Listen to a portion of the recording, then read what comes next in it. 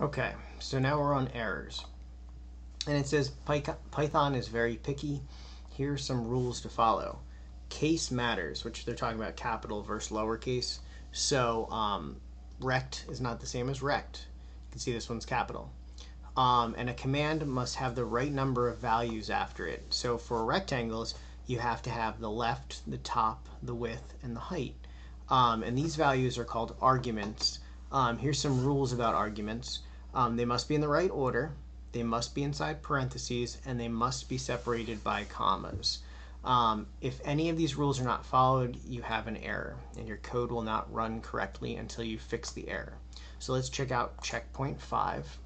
All right, so the rectangle in the editor has an error. It needs to have a left top at 50, 100, a width of 150, and then a height of 200.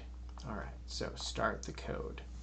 All right, so let's figure this out. So in here, look, they gave you an error. It says it's not defined. All right, rect is not defined.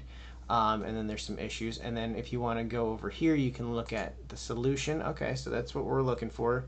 Remember, if you highlight it, you can get some numbers out of it. All right.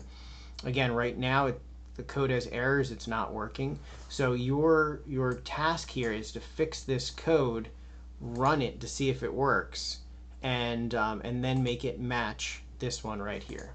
All right, good luck.